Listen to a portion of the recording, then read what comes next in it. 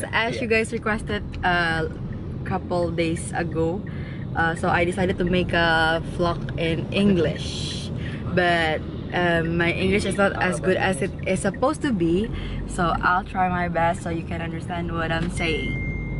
So we are going to Bandung. Yay! Oh yeah, if you guys wondering where I came from a country named Indonesia. Bener gak sih gue ngomong dari tadi? Indonesia. Bener ya. Semoga lah ya, semoga pada paham.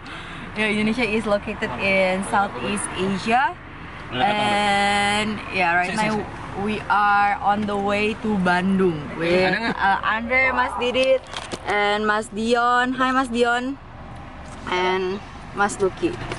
So we're on our way to having a gig in a hotel named Papandayan, and they have this a monthly jazz event that's called Jazz Weekend. So this is not jazz. Yeah, Tepe Jazz Weekend. So we're playing tomorrow on Friday. This is the day. TP Jazz. TP Jazz.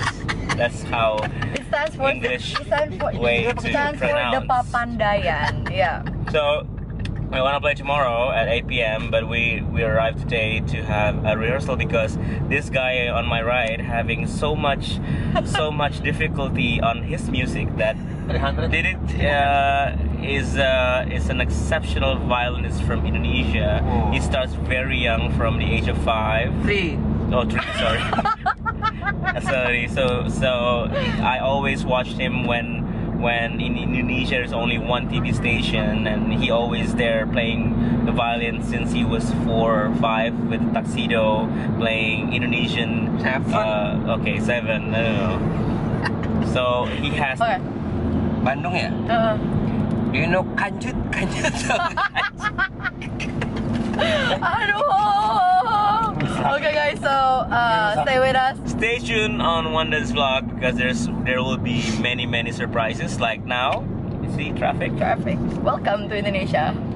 Okay.